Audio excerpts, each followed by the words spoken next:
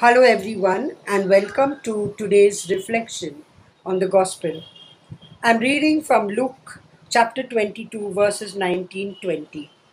Then Jesus took the bread, and after giving thanks, he broke it and gave it to them, saying, "This is my body, which is given for you. Do this in remembrance of me." And he did the same with the cup after the meal, saying, "This cup is the new covenant in my blood, which is poured out for you." Brothers and sisters, for me, the high point of today's gospel is the institution of the Eucharist. So I'm going to speak to you about the Eucharist, but I thought the best possible way to convince you of its power is by giving you true life testimonies of its power. In Luxembourg, the captain of the forest guard was speaking to a butcher. The butcher's shop was on the way to church.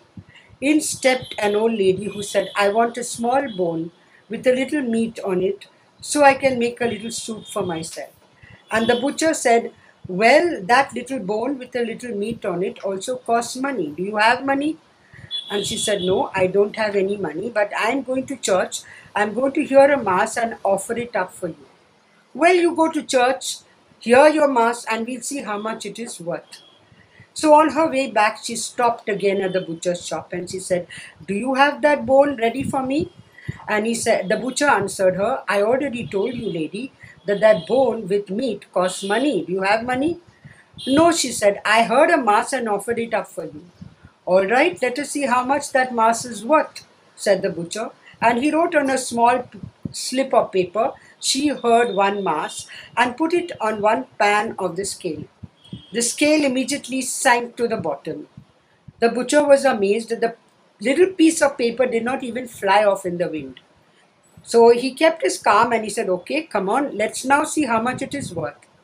And he put one little leg, two legs, in the whole leg of lamb, and that one slip of paper outweighed all the meat that the butcher had put on the other pan of the scale. But that was not all. The butcher, who had never gone to church, started going to church. The captain of the forest guard started going to church and took his two sons to church, who in due course of time became priests. I'm going to highlight for you only three parts of the Mass. And I hope what testimonies I give you will convince you of the reality and the power of the Eucharist. The first part that I'm coming to is the I confess or the Confiteor. And in that, when we confess our sins to the Lord, when we are going to visit Pope Francis or Joe Biden, President of America, I'm very sure we are appropriately dressed. How are we dressed? Inwardly, when we come into the presence of our God. In Matthew chapter 22, verses 1 to 14, the Lord gives us the parable of the wedding feast, where he sends out invitations to his friends and nobody comes. All of them have excuses. He sends his servants to call them. One goes to his newly married wife, the other to his oxen, the third to his farm, etc., etc. So the angry king sends his servants out and he says, "Go to the highways and byways, collect everybody whom you can get there and bring, because my banquet hall will be filled and my meal will be eaten." And so that is what they do. They go to the highways and the byways and bring everyone there. And then the king goes to visit, or should we say, greet his guests. And he finds one without the wedding garment. And he tells him, "Friend, how did you get in here without a wedding garment?" And the man was speechless. He had no excuse to make. And we might all think, poor fellow, but that is not what we should think, because if we are doing that, then we are forgetting the custom of the Middle East. The Middle Eastern tradition was that the person who held the banquet, the king or whoever held the banquet, provided all his guests with a wedding garment. That means there was an antechamber in which all these wedding garments were hung.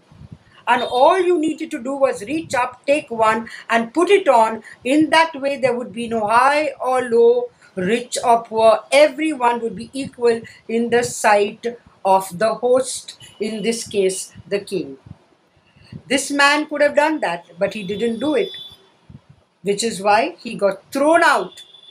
The servants were told by the king, bind him hand and foot and throw him out into the outer darkness. Now we, brothers and sisters, have no righteousness of our own. All our righteousness is like filthy rags before the Lord. The Lord Jesus himself clothes us in his garment of righteousness, his precious blood, and we need to confess our sins, put on that robe of righteousness which the Lord is giving us, and then come into his Father's presence. If we don't bother to do that, that means we're not even concerned about how we come into the presence of the Heavenly Father. And Jesus said, in that case, I will throw you out, because I care how you come into my Father's presence. The second part of the Mass I want to highlight is the words of the consecration or elevation themselves. Many years ago, there was a young girl who was in love with a Muslim boy who had only one dream and ambition: to go abroad. This girl's parents were very distressed about this relationship, and they approached Father A.V. D'Souza, who was at that time in charge of the Healing and Deliverance Ministry of the Archdiocese of Bombay. My husband and I were in Father A.V.'s team at that time, and Father A.V. decided to have a mass in the girl's house, which was permitted at that time. And so at that mass, there was only this girl and her Muslim boyfriend. There was the parents of this girl. There were my husband and myself, and another close friend in the Catholic Charismatic Renewal. Father decided to pray over this girl after the gospel. And as he started praying over her, she started laughing. A mocking, jeering laughter. And we all told her, say Jesus. She couldn't say. We said, say Mary. She couldn't say. This good girl, brought up in a good Catholic home, could not pronounce the names of Jesus and Mary. She started saying, Jesus, Mary, who are they? They can't take me abroad. See, I can see a handsome man. He's dressed in black and he's telling me that he can take me abroad. But before that, I will have to sleep on blood. And this was going on for some time.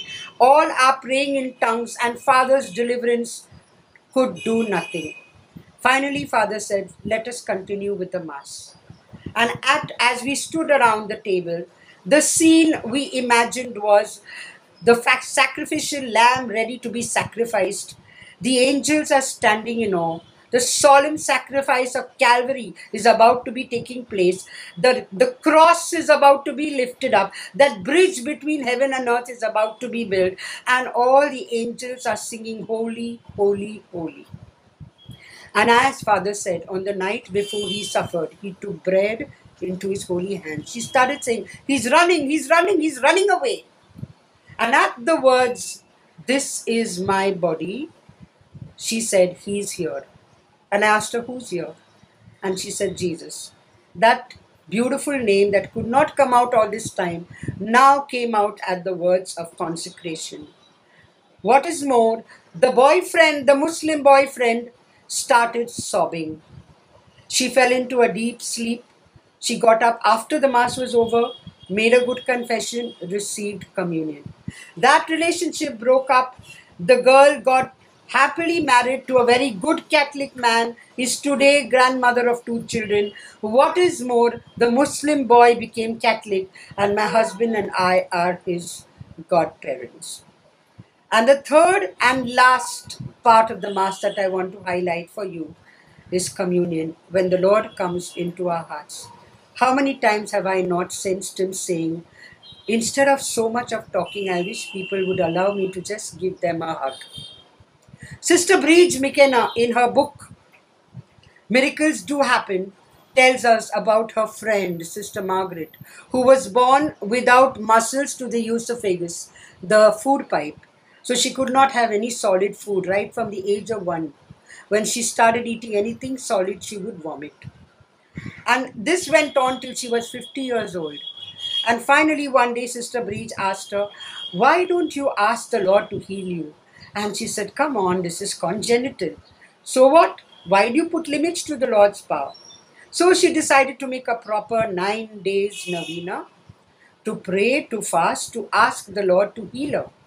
9 days over, on the 10th day, she went to receive communion with great anticipation and expectation in her heart, but she felt nothing different, nothing new happened. So that evening she came back. What would she do? She would put bread, meat, fish, bread, everything into a blender, blend it and make it into a meal and bring down that glass of meal. So that night also she came down with her glass of meal. And she told the Lord, "It's okay, Lord. You don't want to heal me. It's fine. I've accepted this. Your will be done." But in the middle of the night, she got up with a very strong urge to eat something solid. And she remembered that the sisters had eaten lamb chops for dinner. And the leftovers were kept in the fridge. So she went to the fridge, took out the leftovers, prepared everything, chops, potato, carrot, everything, and started eating morsel by morsel, expecting to vomit at any time. But she finished the whole meal and did not vomit. From then on, she started coming regularly for all meals and eating with the rest, like the rest, without her glass of meal. And the sister in charge, the superior, was so stunned that she said, "I want you to take another x-ray." So Sister Margaret went to the doctor to take another x-ray. The doctor laughed and he said, "I don't know how you educated people can behave like this. How do you expect anything different from the original x-ray, which showed that you had no muscles at all when you were even 1 year old?" And she said, "I don't know anything, doctor. I only know that I'm being obedient to my superior." And the doctor went, took in the x-ray, came out, and he was sobbing. So she thought there was something wrong. She started crying. And the doctor was crying because he could not believe his eyes. Brand new muscles to the esophagus. He asked her, "How did this happen?" And she answered, "Holy Communion." This doctor had not gone to church for 40 years. Brothers and sisters, the Eucharist, the source and summit of our life. Like the apostles at Emmaus, may our eyes be opened. May our hearts burn within us as we listen to His word. And may we recognize Him in the breaking of the bread. Amen.